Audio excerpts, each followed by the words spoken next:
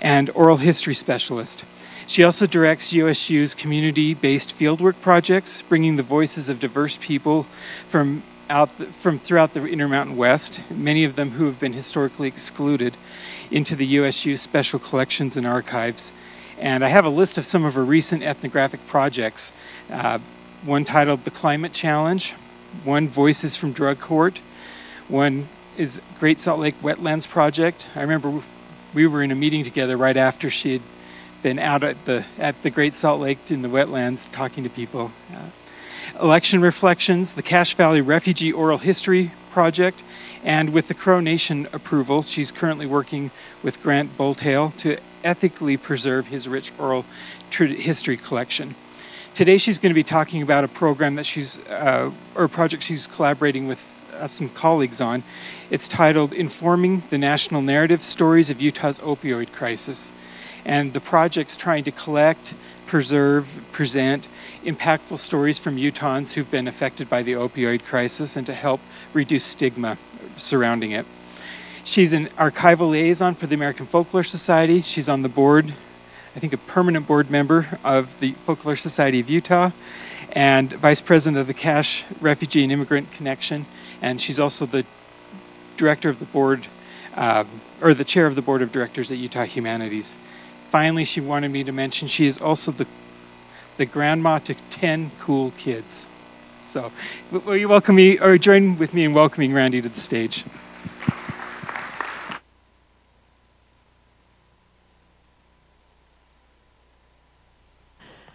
I am super excited to be here with you all today, and I'm going to tell you something that's not part of my presentation. 40 years ago, next week, have expired since I was a freshman on this campus. This building, of course, wasn't there, but Mary Nelson, I was living there, and I can't tell you how many impactful things happened because I chose to come to this campus. And one of them, I was just talking to Professor Allred. I remember being in one of my instructor's homes. I had a question, and she said, well, come on over. She was an adjunct, and she didn't have regular office hours. So I went over to her home, and she said, if you don't mind, I'm going to be cutting my daughter's hair while we're talking. So I sat in her bathroom while she cut her daughter's hair and asked my question. And then we got talking about where I was from, and I said Las Vegas. And she started talking about how, that she didn't think that was that gorgeous of a spot to come from. And I remember saying, hey, wait a minute. And we had this interesting conversation. And I feel like that defines my moment, that she was respectful, and we started having this conversation about what I thought. And she goes, you know what, I'm going to look at the desert differently. And it wasn't about so much what I said, but what she said and how she reacted to me.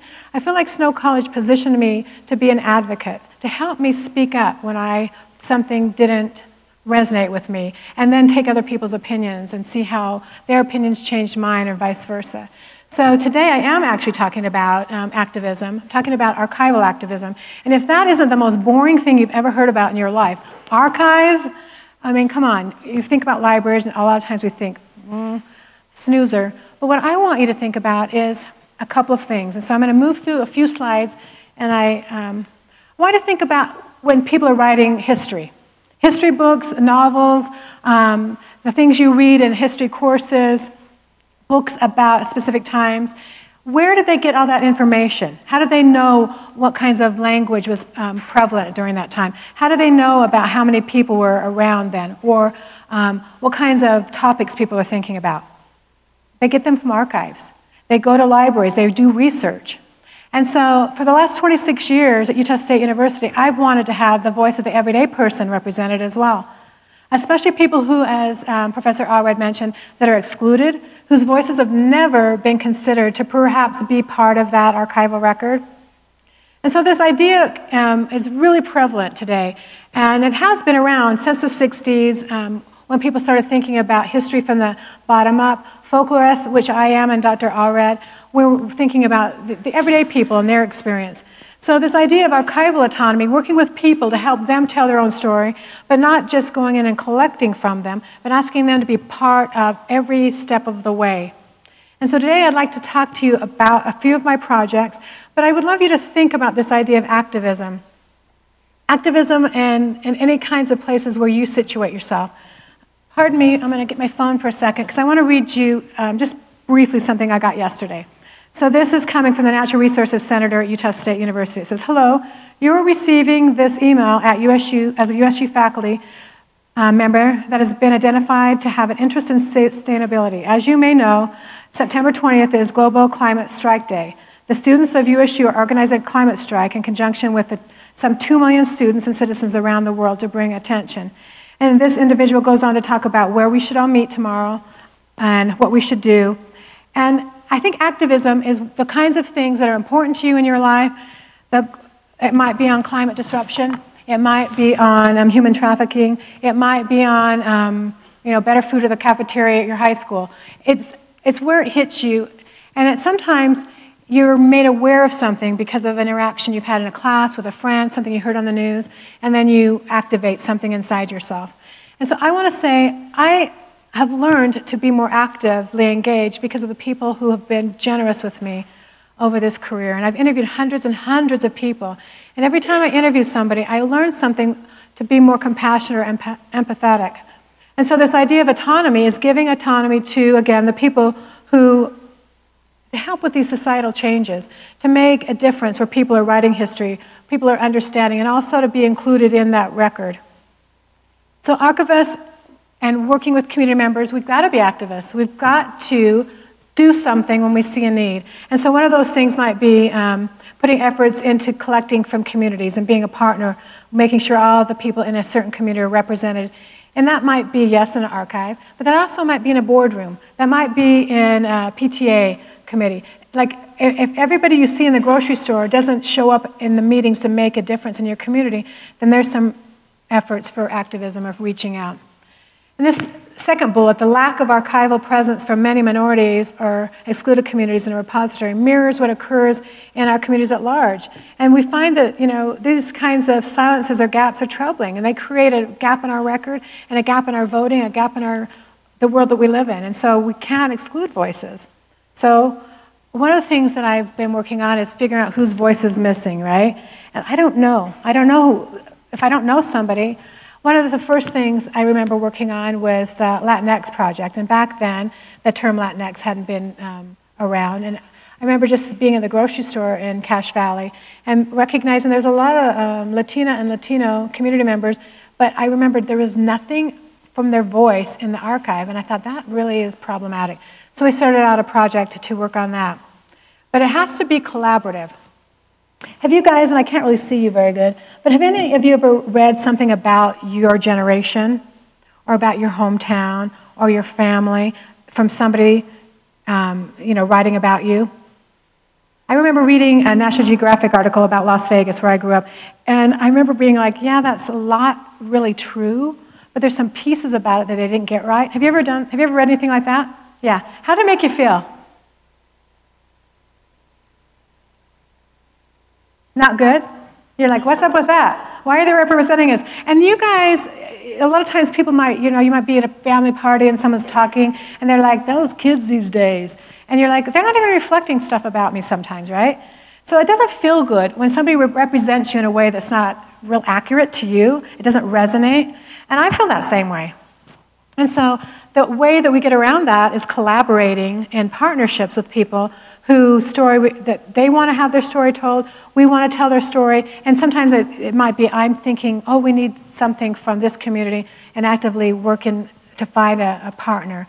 Sometimes the partner comes to me. And so one of the things we have cool stuff at Utah State, not before 26 years ago, but one of the things I did is I started combing through all the collections we had, and I decided that we'll have an aggregate of all those things. So I called it Northern Utah Speaks for no good reason, just sounded like a good idea. And I said, let's partner with people, let's make these voices available, and then let me teach people ethnography so they can do it themselves.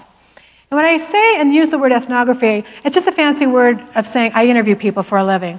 And I do that as David said, in groups. So I might have interviewed a bunch of people about the Great Salt Lake and how they interact on that lake, or people in Cache Valley that have come to Cache Valley as refugees or immigrants because of some disruption or war or a despot, and they can't live in their own environment. I want to talk to them about that experience, but also about being in Cache Valley, to document that. So a lot of times, though, people say, well, teach us how to do that. We want to document do it ourselves. And so I've worked with a variety of groups to teach them to do that work themselves, and that's even better. And we have many collections, but I've got the arrow, I don't know, it's kind of small, pointed to something called the Cache Valley Refugee Oral History Project. And that was a project I did with my colleague Lisa Gabbert. We did that with the Library of Congress. We taught graduate students ethnography techniques, but the project was on refugees in Cache Valley. And every project I ever do, I amplify that voice, whether I write an article about it, or the front matter of a digital collection, or we often take it to the community, and I'll be up in front of people like I am in front of you, obviously a smaller venue, and we'll talk about it. And at the May 2015 Logan Library event for this Cache Valley Refugee Project, this young man came. His name is Andrew Dupree. And I frankly didn't see Andrew that day because there were so many people that came to that event. The room was too small. We were pulling in couches from the hall of the library. And so I was so busy doing crowd management and making sure everyone had a seat that I don't remember either meeting or interacting with Andrew. But nonetheless, Andrew had done a little volunteering for the Cache Refugee and Immigrant Connection, which I'm on the board for, and he had heard about this event from one of the board members, and he came that evening. And then for a year, he percolated about two things I said. And he said that he told me what I said, and he said, you said that you work to give voice to people that are underheard or underserved or underrepresented. And he said, I feel like the Cache Valley Drug Court is one of those organizations that's underheard and underrepresented, and that people don't know about, or if they do, they have maybe the wrong opinion about. And so he came a year later, May of 2016, and said, would you maybe be interested in doing a project with us? And I brought it to the Board of Curators where I work, and we said, yes, that's something we really want to be involved in. And so from that point on, Andrew, myself, and Jennifer Duncan began a process. And that, I won't go into all the details, but that's not just something you do overnight. I worked with the Institutional Review Board, which is an organization that's on every campus to approve working with human subjects.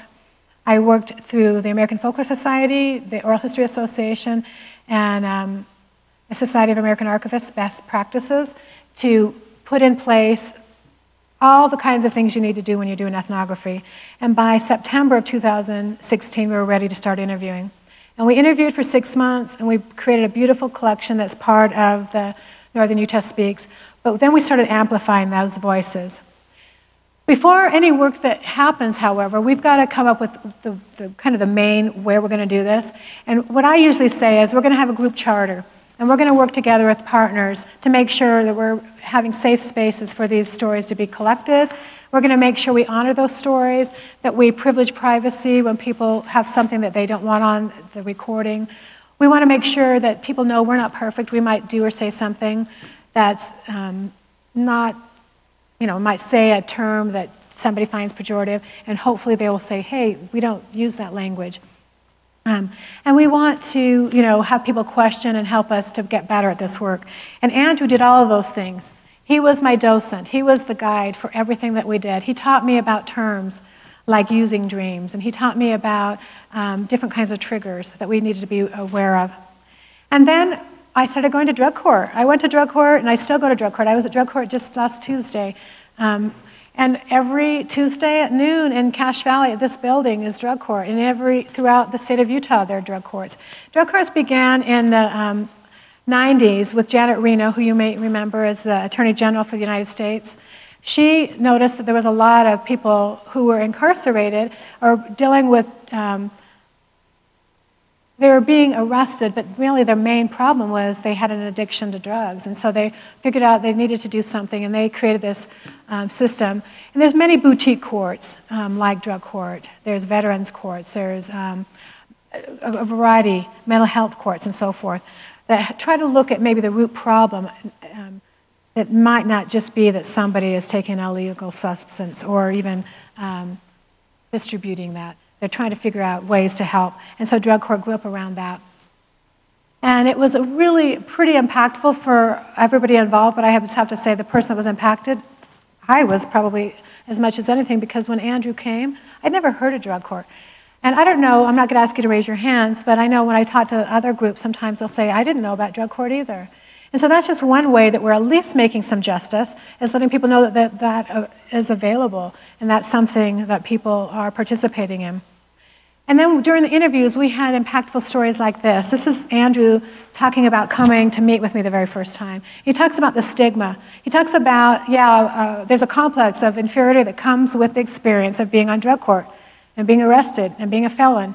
And so there's a lot of self-esteem issues and confidence that comes, and he meant like lack of confidence that comes with that. So there was a lot of hesitation, feelings of inferiority that came with that, and I was pretty nervous and pretty scared approaching you and talking to you.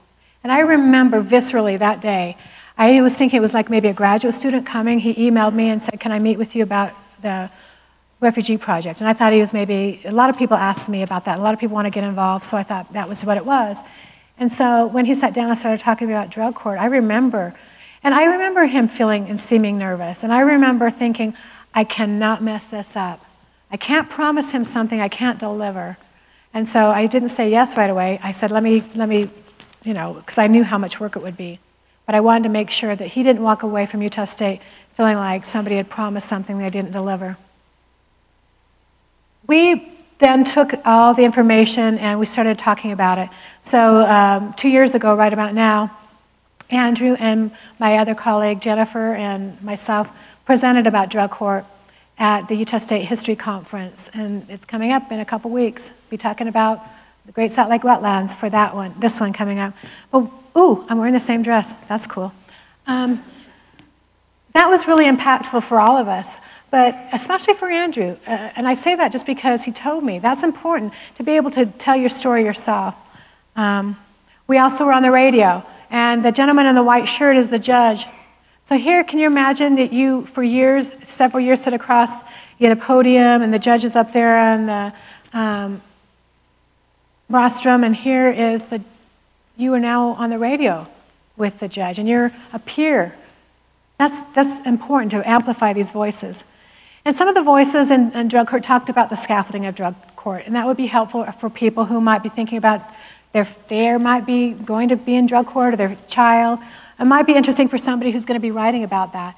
Again, thinking about the history and being able to amplify these voices and have them available, the primary source documents available, but also amplifying it. One of the most important things, I think, for any of us is when you start getting engaged with somebody with some kind of activism, that you've got to recognize you've got a partner, and then you've got to stay involved with what's important to the people you partner with. I have to self-disclose everything I've ever done in my career. I cannot stay actively involved. But with the Refugee Project and with the Drug Court Project, I've stayed involved for quite a few years. I've been actively involved almost about 8 years with the Refugee Project. And I've been engaged with the Drug Court Project ever since May of 2016. And one of the things that I've been doing with Jessie, who you just read a little bit of her quote, is we started a year ago, September, book group. And we meet once a month. And it's just an amazing, we met just Monday night, and we talked about one of the books that one of the gentlemen in drug court wrote about his recovery. We've also read To Kill a Mockingbird, Educated, The Things They Carry by Tim O'Brien that David and I were talking about a little bit ago. We're reading for October The Professor and the Madman, about the English Oxford Dictionary. We read and discuss, and then the people that are on drug court get excused one of their 12 steps.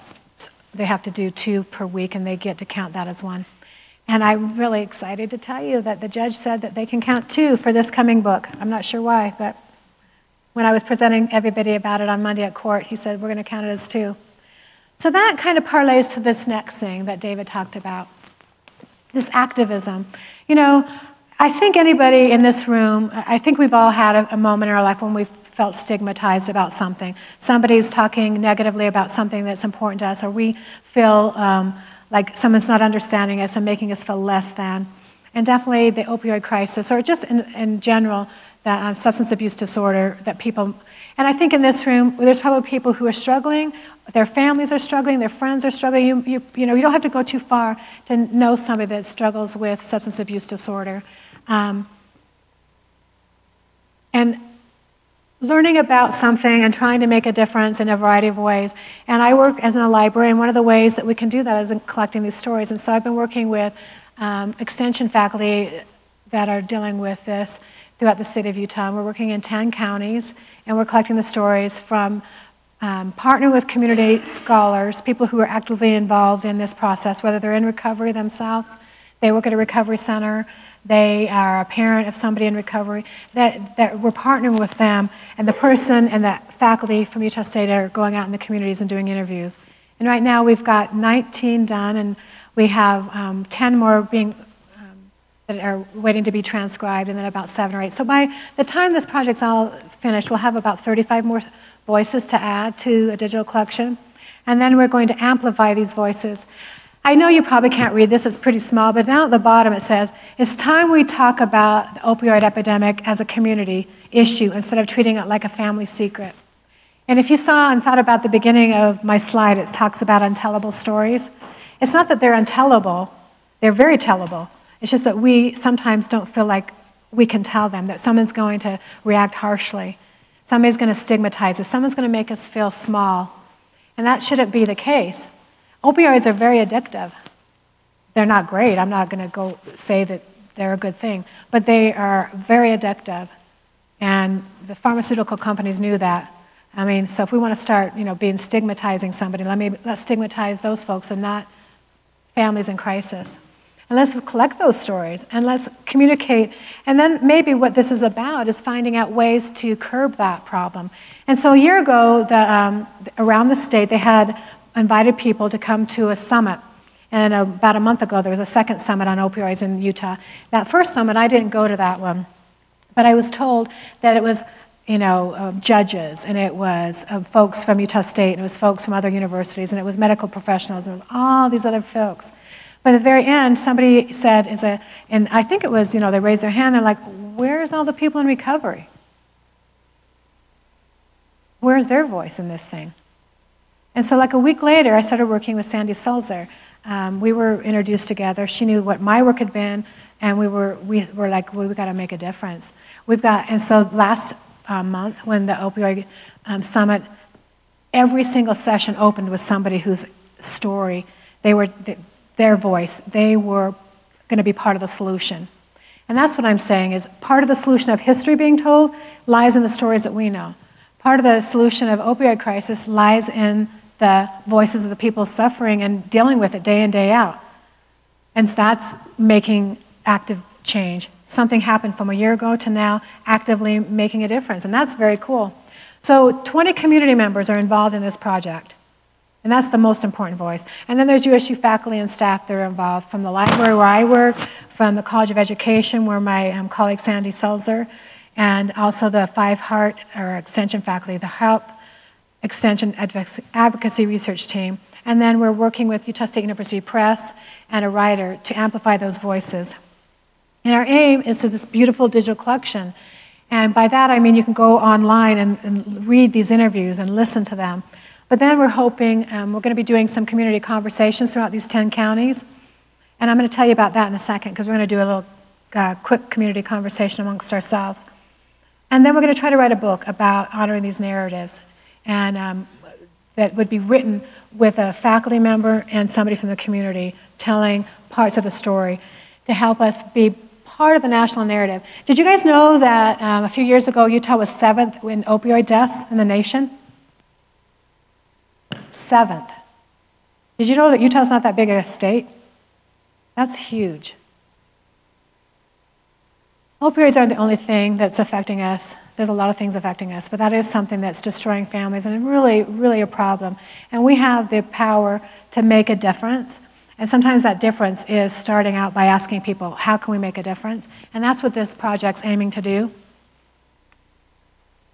So my question to you is, how do you think first-person narratives about the opioid crisis in Utah enhance the national narrative today and in the future?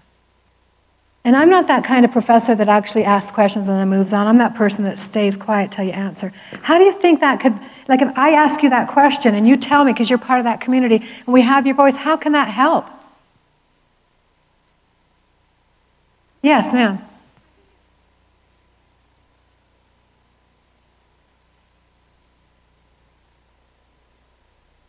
Exactly. Real people, real problems, and real solutions. And how many of you, I know you're like in 18, 19, 20, 21, but have you ever felt disenfranchised? Like a lot of people are making a bunch of decisions about things that are going to affect you, but they never asked you your opinion about it? Yeah, right? Does that feel like awesome, or does it feel not so awesome? It feels downer, right? It's like you're making decisions about me. Like sometimes I'm an old lady. I'm 58 years old, and sometimes people are making decisions in our country that I'm not supporting, and that doesn't make me feel good when I don't feel like my voice is being taken into account. And so this whole idea of having first-person narratives to help us understand about this crisis and asking the people deep in this crisis to give us opinions about how to solve this crisis sounds kind of smart to me. So having these narratives available for legislators to read, or for people, physicians to read. Yeah, it sounds important. But one of the things that we all have to think about is this thing called diversity of lens. And sometimes we don't know what we don't know. I told you, I didn't know about drug court. I did not know about it.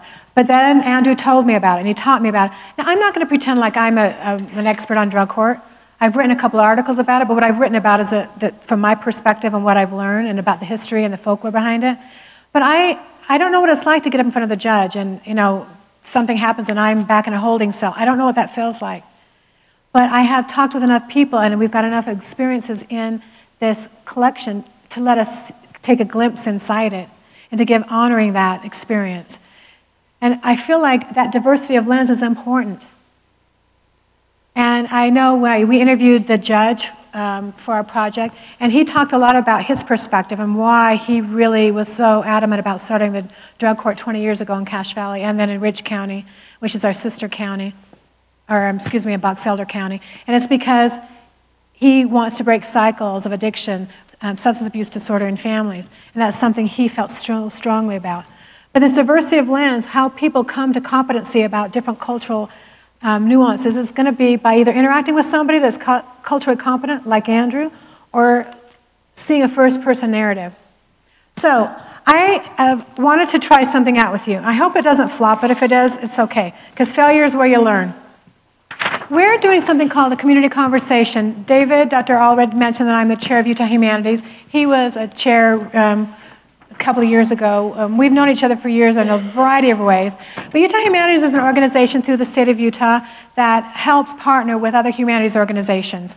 And one of the things that we're trying to do is get voices, people with different worldviews, different cultural competencies coming together.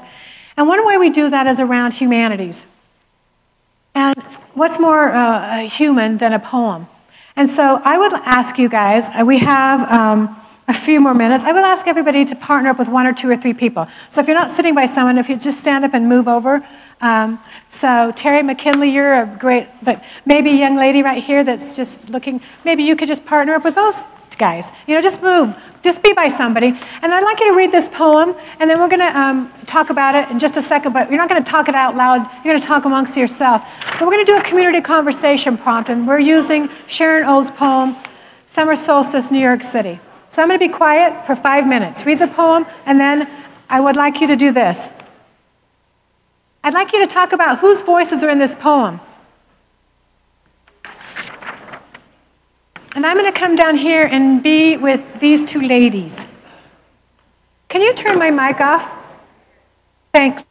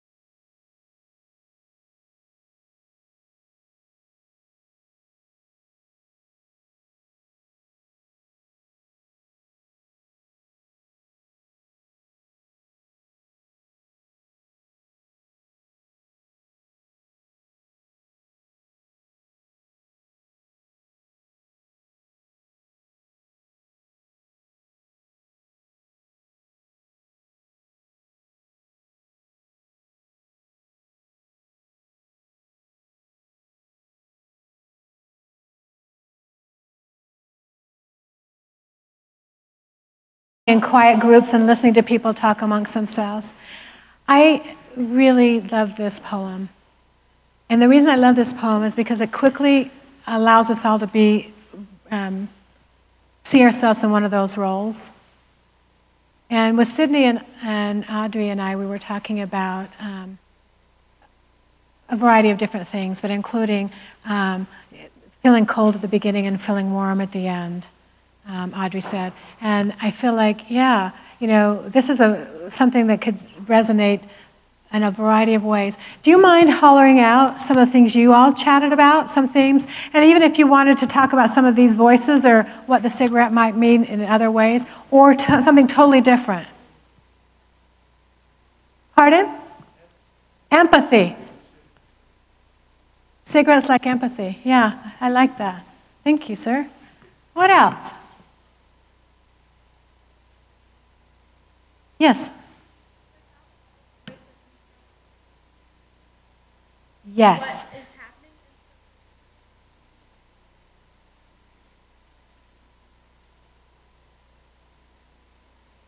So for those of you in the back and those of you in Price, the comment was, without having all those voices, and so we've kind of got three voices. Would you agree there's three kinds of voices there? What's the main voice there? Who's the person we're reading about mostly? Who? Holler it out super loud. The man, the person that's, you know, putting his leg over something, right? The person in distress of some sort. And we're inferring that they're going to do what? They're gonna jump off something, probably, yeah. So who's another voice? And it doesn't have to be like individual people, but that person happens to be, that one voice is a one person. What's another voice of kind of a few people? The police, right? And then there's another group of people, another voice. Yeah, the audience, right?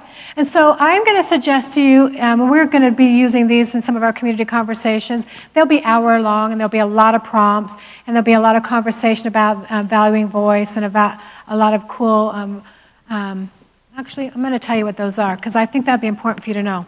I put some, you know, that we do with the oral history, the kind of the rules, if you will. But let me just tell you in a community conversation what some of those are. What will we do without our phones? Conversation agreements. I agree to share airtime. I agree to respect all participants. I agree to speak my convictions with kindness. I agree to support natural silences with inward reflection. I agree to silence my cell phone and use only when necessary. I agree to honor the confidentiality of participants in conversations. I agree to thoughtfully consider perspectives which are contrary to my own. And I agree to behave courteously should disagreement and/or a non-closure occur. So why am I having you read this poem? What's up with that? This whole work that I do about advocacy, about giving voice, but then this idea of amplifying that and bringing people with maybe different opinions coming to have a conversation around something. And sometimes it's easier to start a conversation around a poem. The humanities just help us out. All the time they help us out. Studies prove and show time and time again, people that are engaged in the humanities, whether it's piano lessons, music lessons, poetry, writing, all these help us to learn better. And so I'm positing to you that through being able to have a conversation around these three different voices, and with these conversations around the opioid crisis, we've got a person in crisis, right, in this poem. And then we've got a person who's coming to help, and that might be a variety of folks. It could be the mom and the dad. Who else could it be? I mean, I've talked about the judge in drug court, right? It could be folks like that, a counselor. But then there's just the rest of us. Remember I told you when I met Andrew, I'd never heard of drug court before? And Andrew was showing me and helping me come on that stage. I was just an observer. I was just that person on the ground watching and noticing. But as Sydney and Audrey and I talked about, they didn't walk on by. They didn't walk on by. They stopped. Maybe some of them got out their cell phone and called the police. We don't know all the details in that poem. But they didn't walk on by, they stopped and waited. And they were having what you said, sir, empathy, right? They were engaging. What else did you talk about in this poem? What other things resonated for you?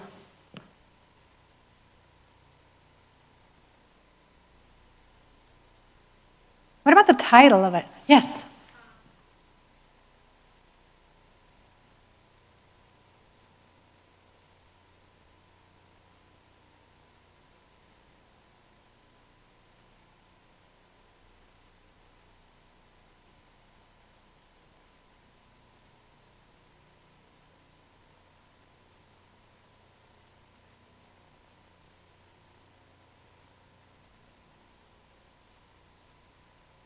And what did he have to do before he did his job?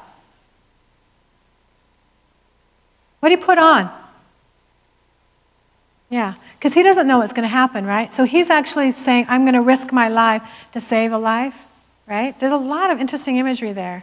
I agree. That is what do you guys think about that really cool piece in it when they're talking about, how many of you have been lost and your mom found you and started yelling at you because they were so scared? Like, hi, I've been that mom. I did that the other day with my grandson up at Bear Lake. I'm like, Ren, what's up with you? And then I'm like, oh, I'm so glad he's found, but why am I yelling at him? That's dumb.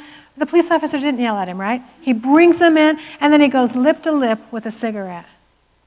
How really intimate and personal, right? Okay, you're like, weird lady. Why is she doing this? I'm saying the stuff I do is personal. It's personal to the people I'm working with. It's personal to me, and it's personal to people who may not know they're interested in knowing about opioids, or about refugees in Cache Valley, or about the myriad of things we work on. And it may be something in your life that you think needs as an excluded voice, that you might want to try to figure out a way to help that voice be more in a light. Or it might be something that you want to be active and actively engaged in. And right now you might be a bystander. You might not be the police officer or the person that's having the crisis, but you recognize that and you might want to do something about it. It might be about climate disruption. It might be about something, it's Snow College that's happening that you want to see differently. But I feel like change is what being young is about. It's about figuring out ways to make something better. How many of you know about Greta Thunberg, who is a climate activist? A young woman, 16 years old, shaking up the patriarchy. This young woman's doing amazing things. And I feel like you're going to do amazing things. And I feel like you're getting an incredible start here at Snow College, my alma mater, where people care about you and are curious to help you thrive. And it's Utah State University, which, by the way, a lot of Snow College grads go to. Just going to put in a plug there. We love you to come. But I want to just end and then give you 1 minute to talk, or 3 or 5. You know, community-driven ethnography is important. And we've talked about, a few of you have mentioned, you know, giving voice to people. But I will just say to you, it's a really important place for people to feel honored, to know that their voice matters, to be able to have people find it in a different context, to write about it, to write articles. And so I've tried to do that. I've tried to write about it. I've tried to speak about it to a variety of places, including getting this great forum today from Dr. Allred to come and chat with you about. So I am talking about the opioid crisis. I'm talking about honoring voices, but I'm talking about also figuring out ways to be active and activists in your own world. It may not be in the same way that someone else is doing it, and it may be that you're doing it through an academic lens like I've done during my career and writing about it or presenting about it. And it might be joining a board, but it might be Peace Corps. It might be a variety of other things. But honor the voices of the people that you hear. It takes some energy. And so for this project, I just want you to know, being an activist wherever you find yourself, it's super rewarding. It's super hard. Let me just tell you something personal. You got to be professional in all of your jobs, right? So do you think sobbing uncontrollably is super professional? Like, right, it's not. Like, that's like super unprofessional. I have interviewed hundreds and hundreds of people, and I rarely cry. I've heard hard things. Let me tell you, when I was involved in sitting in drug court for the first few months, I sobbed like ugly cry, because I was taking in information that was so new to me. And so it's not easy work to be involved and actively engaged in something. But it's important and rewarding work. Whether you're working with the work that I'm doing, it facilitates dialogue in families and communities, especially with the opioid crisis, and is hopefully helping reduce stigma. I don't know your story. I don't know, but I do know that it is affecting many families. And so if that's part of your story, recognize that people do honor that story, see that story, and are trying to figure out, and you can be part of that storytelling and that recognizing that we're trying to give voice to communities, making space for the historical context, for somebody to write about it, figure out something about it. And we're trying to apply a very wide interpretive lens that includes the community interpreting. And so I appreciate you giving me time to come today. I have a couple minutes. I do want to say, if you don't want your poem, that's great. And there's some recycling bins. Let's not, make the carbon footprint any worse than it is. Or keep it. It's worth reading again. It's pretty impactful. Do you have any questions or comments or ideas for me?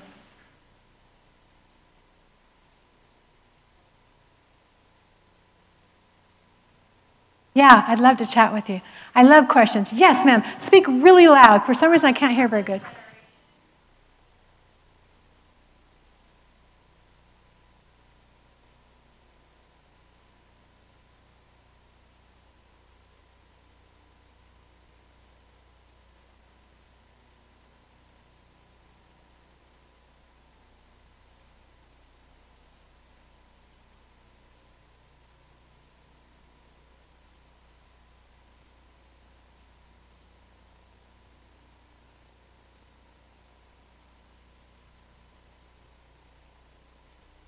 That is one of the best questions I've ever had.